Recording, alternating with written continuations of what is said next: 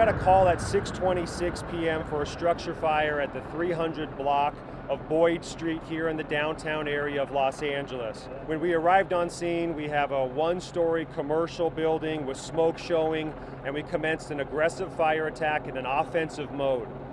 As our firefighters were making their entry in and finding the seat of the fire, there was a significant explosion.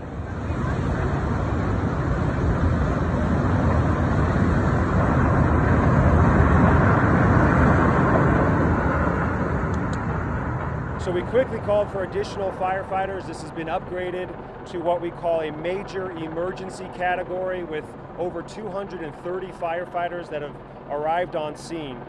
And we've moved into a defensive posture for the fire attack. We set up a medical branch that was quickly created for treating and transporting our fellow firefighters.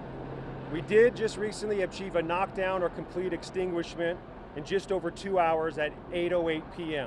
Tragically, we have approximately 11 firefighters with burn injuries. Regarding their severities, we still don't have that confirmed.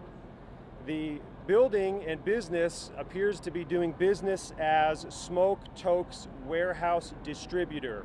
And the preliminary information is that it appears to be a supplier for those that make butane honey oil. You have a row of one-story commercial buildings, and when you see on that street, the aerial ladder that has been thrown to the roof has significant charring. The fire truck that is completely across this street has been blackened. You can see firefighters' equipment that suffered some significant damage. So this is of paramount concern to determine exactly what caused this.